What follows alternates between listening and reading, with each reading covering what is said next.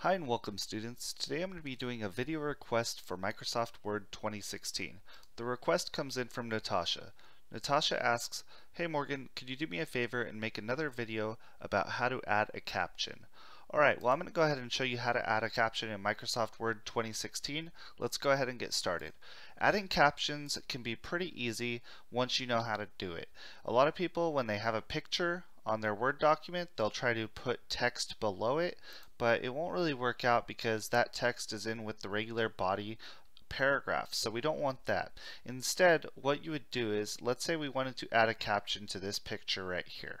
I could click on the picture, and then once the picture is selected, I could go to the References tab, and then I could go to the Captions group, and I could click right there on Insert Caption, and this labels your picture or object. You could do this to a picture, you could do this to a table, so let's go ahead and click Insert Caption. So I click Insert Caption right here. It opens up a caption dialog box. Then what it says is Caption.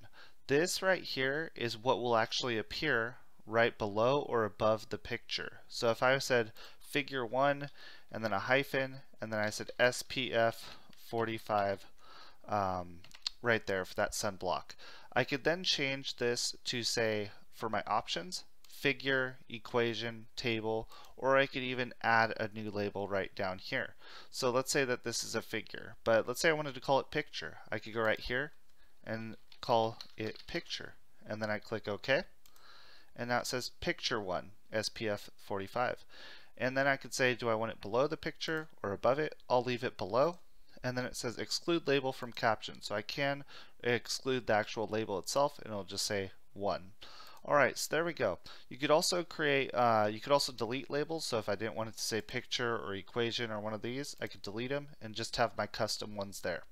And then finally, on numbering, you could choose a number format, and you could choose any of these as well as your chapters and base those off of your styles. Alright, so right there I'm not going to do that, and then I can go ahead and click OK, and it says picture 1 SPF 45.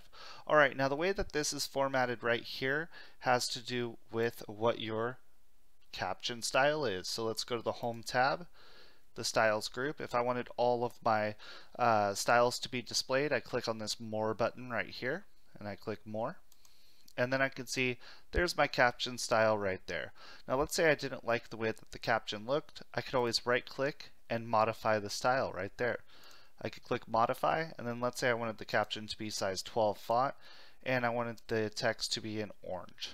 I could click those things, modify my caption style, and then I click OK. And then we see my caption style is updated.